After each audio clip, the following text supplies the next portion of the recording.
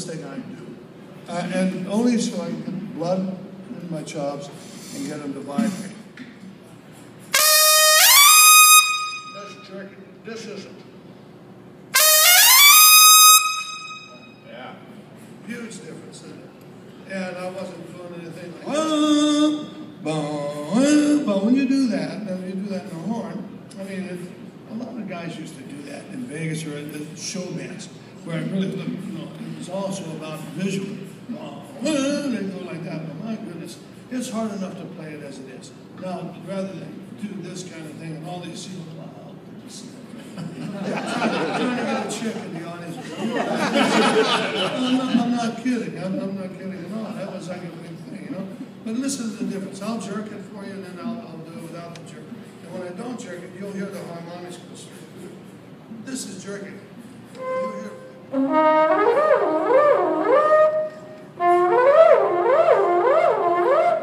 when I do these exercises, I can feel my stomach tightening as I go up. I don't know if you can see it. I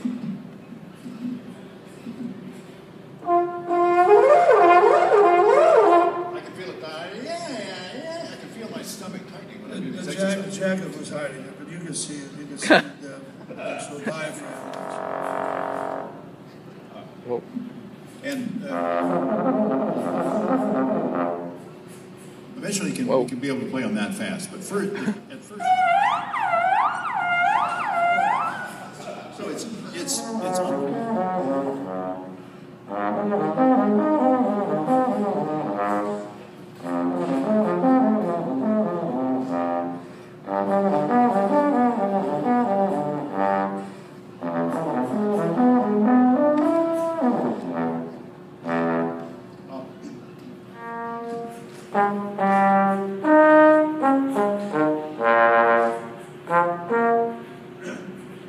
The way we get a good sound is by breathing properly and by placing the air in exactly the right place into the horn. And of course the horn and the mouthpiece are very crucial here too. Would you say that, Chuck? Absolutely, Tom. And when you mentioned sound, and when you think about it, the sound is, it's like you said, I think it's probably the most important thing is the sound. Because when you hear, that's how you identify somebody. When you hear Tom play just now, if you heard it on the record, you know that it was Tom that played that. Just like on the total different extremity, you hear Maynard, you know it's Maynard, okay? We all know why. You hear Conte Condoli play, you know it's Conte Condoli. You hear Frank Rosolino play, you know it's Frank Rosolino. Everybody, we all have different fingerprints, and we're all different.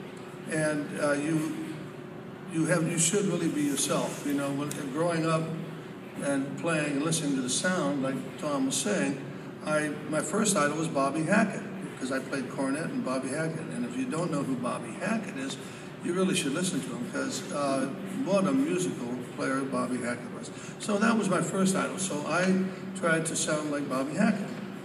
Then it went from there to, believe it or not, Maynard was the next one. My brother's 8 years older, and he had the vinyls that I listened to. So all of a sudden, I'm from cornet playing some nice melodic lines like Bobby Hackett played, to Maynard playing double C's and stuff. I'm like, my goodness, you know, what a culture shock that was. So then you try to imitate that. And then with all the other players you listen to and their identity, and then you find yourself. And that's the most important thing, I think, is when you find out who you are. And so when you hear a record and I'm playing on it, you know it's me, that it's not somebody else. When Tom plays on a record, you know it's Tom. That is the tone and the sound that Tom, I think, is actually talking about. And ended up getting to play with, too. Yeah, I got to meet with him and hang out with him. And well, he's one heck of a player. You'd want to, as a first idol, my goodness. The way he played was just absolutely unbelievable and fantastic. So that's that was your first idol. He was known more of a kind of a swing player, I guess. He was more of a Tommy Dorsey big band type trombone player, but he played everything perfectly, and he was right in tune, wonderful sound, perfect articulation. I think as time went on, I sort of developed my own style. I guess I'm more known as a rhythm and blues rock and roll trombone player, probably, but it's Better than having no reputation, right? Well, you know, interesting. I just told a gentleman A lot of question and answer time as things go along. But what we're gonna start out in. We know what some of your questions are going to be, and we're just going to go ahead and answer a few of those right now. And we'll do some demonstrations of some of these principles. We'll talk a little bit about general brass playing.